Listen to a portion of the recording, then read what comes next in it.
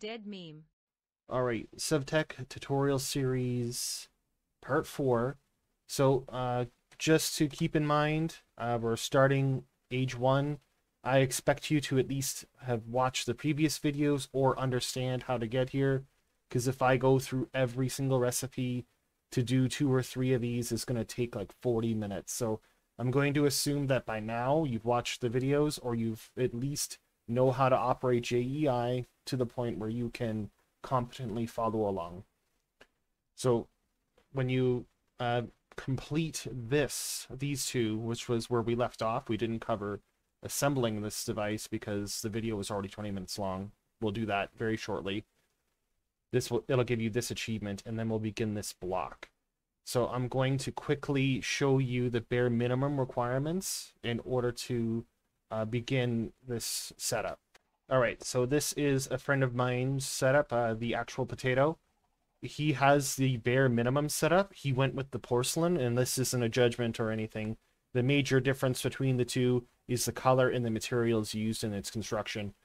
So on the bottom, you'll put the heater, you'll put the melter on top, you'll need to make some sort of faucet and a basin in which to extract the metal from. So you would right click on this if there were metal in it, and it would deposit the ingots, or it would melt the ores down into a big block for you. So we're going to go upstairs. I'm going to show you my rig so it's a little bit more automated. Alright, so my setup is very similar. Seared heater on the bottom, melter on the top, the spigot, but I've done some little channel work here. So I'll let this start melting away. I'll explain what I've got set up here.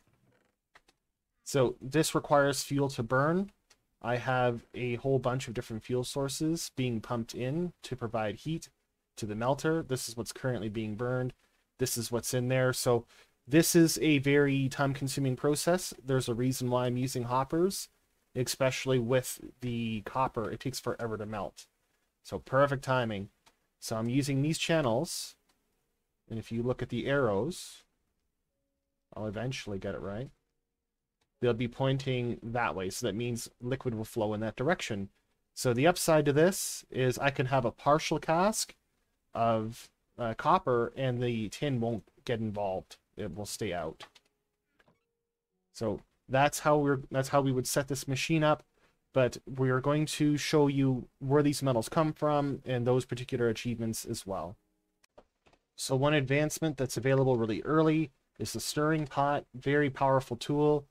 So if you remember my leatherworking guide, how awful it was to make leather, you put 1 salt in with 3 of the raw hides, and then you just stir it. Oh, I'm gonna have to do it this way. There we go. And as you can see, this method is significantly better for mass producing a great deal of leather. And that is my automated water setup. We can talk about that a bit later. It'll probably be one of the conclusions or the rig portions of the video. So as we progress, you'll get the advancement to create a crafting table. If you can't figure this out, I don't know why you're even playing this mod pack. The prospecting rod, so the weak dowsing rod, will just show a JEI one more time. You hit R on it. You'll make this. I'll show you how to use this, a good way to find materials and whatnot. And that's where we're getting the ores in which to feed this device. A very similar or closely located achievement is the anvil. This is a very simple one to make. As you can see, there you go. When you make the anvil, it will give you a stone mallet. They're very easy to make. It's a stick in a smooth stone. I like to do this, create a little workstation for it, so that I can do something similar to what I was doing regarding the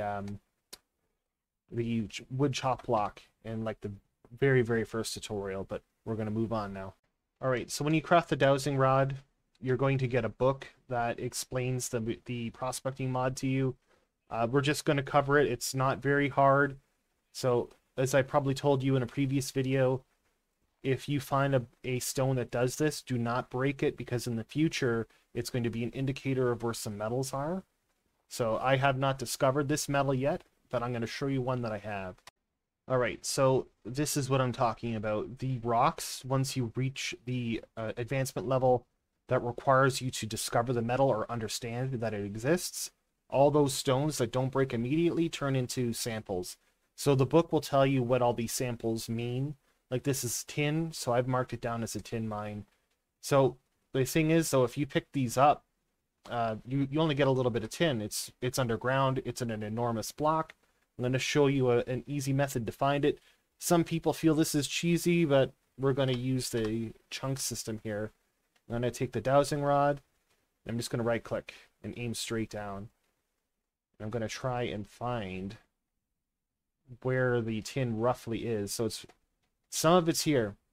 So as long as I stay within this chunk where I find the sample, right, that's how I know where it's going to be. So now I'm just going to kind of start tunneling down and creating something similar to a stairwell. But I'm going to show you the finished product. I don't think you want to watch me tunnel like this, so I'll be back.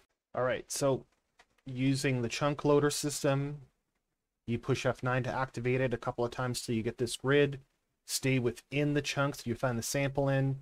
Take your dowsing rod, start going down. So that's when I knew, oh, I had to turn around because I couldn't find a sample, unlike here. So I started moving back and I could see the sample. Oh, I got too far away. So then I started tunneling back and there it is. So making like a stairwell, just kind of tunneling my way down. And this is what the ore looks like. It spawns in an enormous patch. It's not like vanilla Minecraft. So you're not going to like find random little ores dispersed throughout the world, at least in the overworld. I haven't done that much mining in Twilight Forest and all that, so the rules might be different there, but that's a different discussion. This is how you're going to find this metal. One tip as well, I believe it's called a brush scythe. You could use this to clear out large portions of the terrain and whatnot, of all the shrubs, so it's easier to find the rocks, right? Because like that rock is smaller than the grass, but if you do this, it's easier to spot. You get a whole bunch of plant fiber too. You can throw it in your smelter for fuel if you want. But that's just a little tip. Hopefully it's good for you. All right, so now that I've got some copper that's coming in behind it, I'm just going to do that so that it doesn't end up filling the other, because I want to keep this available for tin all the time and this one available for copper. That's just a little tip I wanted to toss in there. All right, so that would cover prospecting. You'll use this method to find your ores. Basically, when you go mine a T-Lite or a cassiterite, you'll get the achievement for this one, or the advancement. Copper's malachite and azurite. There's coal that you can find. It's all done the same way. Coal's not usually as deep. At this stage, you can make a hoe. If you've played any vanilla Minecraft, I think you can handle that. We're going to not cover it. The channels, I would like to show you them. They have a couple of methods of construction. I like to use these ones. You can do a porcelain version. I don't like getting porcelain, so that's why I just haven't dealt with it. But I'm going to move on to the next step. Okay, so the next logical conclusion is you got your tin and your copper. You're going to make bronze. You're going to need to make a special kiln. This is him. It's done with kiln blocks.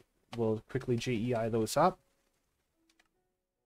So this is how you would make them. You get 2 each. These are, you just throw some clay into your little kiln and you will get the clay bricks. And sandstone is made with the vanilla recipe, just like make a little sand block in the crafting window. It is very easy to do.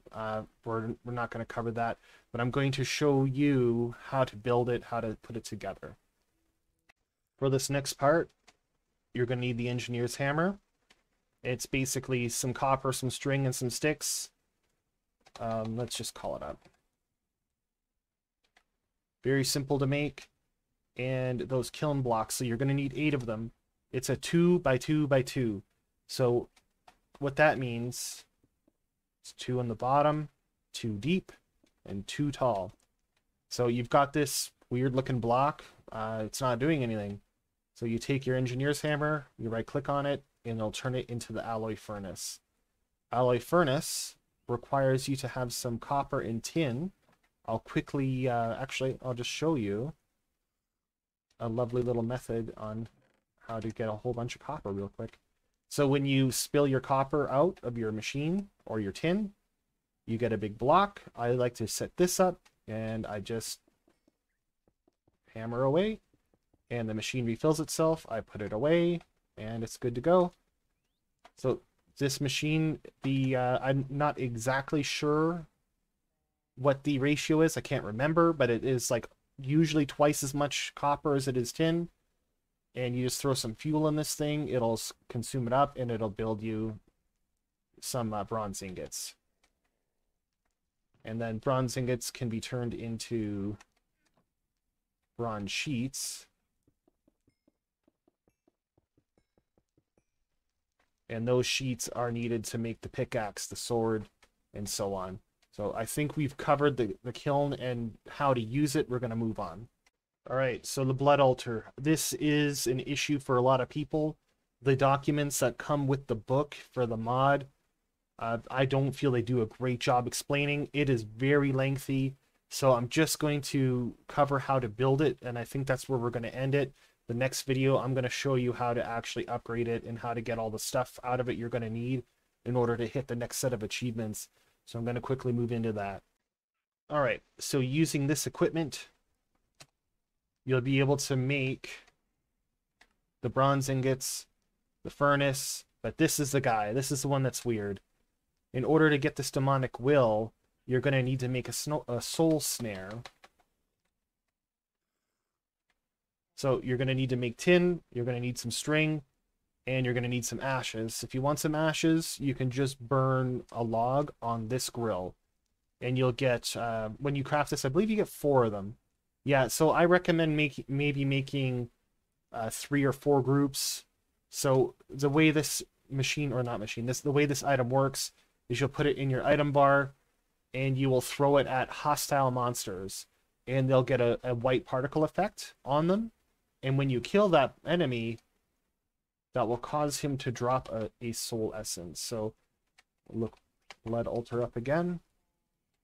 And that will allow you to finish making this. So that will give you the opportunity to place this down. These blocks, you need this to make it, and this upgrades it so you can advance through the system. Give your altar a little bit of room, especially if if you get really into blood magic. It takes a fair bit of space, so I've kind of planned for the future here. Like there's a altar that will take a similar shape, and it comes out to about here. So it's just kind of like a little bit of a plan for a future. But what's up there right now is the bare minimum to advance through the game and hit the next set of achievements. So I think I'm going to stop there. My tutorial videos are really long. I'm going to show you one of the useful rigs that we've built so that you can easily automate another process. All right, so I'm going to show you the setup for this rig. I've kind of prepared it to be refilled so that I can show you the methods. So I'm just going to finish making a little bit of dough in here. There you go. So as you see, the water level's decreasing. And so I had this bucket. We made this a long time ago, but it's running out of water. So we'll take our fluid bladder and we'll just fill it back up. So a water source is going to be required, obviously. We've used some tools called aqueducts in order to run water here to make a source block, because at this stage you cannot move water. You can kind of make it run somewhere using aqueducts. So now with the spigot or the faucet from the Tinker's Construct mod or the porcelain mod will be fine. Those channels I showed you, you can just place them down. I'll show you one. So you'll configure it. See, the arrows are all going this way. You'll stand right at the edge and right click, and that will prepare the hole. And there you go. So this thing is going to slowly refill. Of course, it's going to drain the water, but you know, it's a small price to pay. This is significantly more efficient than the other method of creating leather or dough that's available to us. This is another good thing to do. Put all of your stuff related to the station here, so that your friends or anyone that, or you don't end up filling your inventory with a whole bunch of random nonsense. So I just want to quickly show you the blocks that we use to get this here, because that's the final part of this. These are the aqueduct blocks.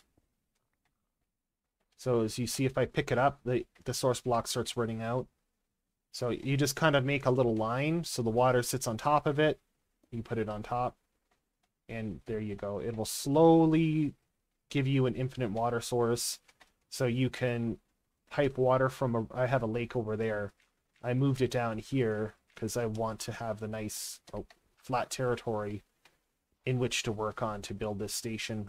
We may make this larger. We may put the mill here. That's a different story, though.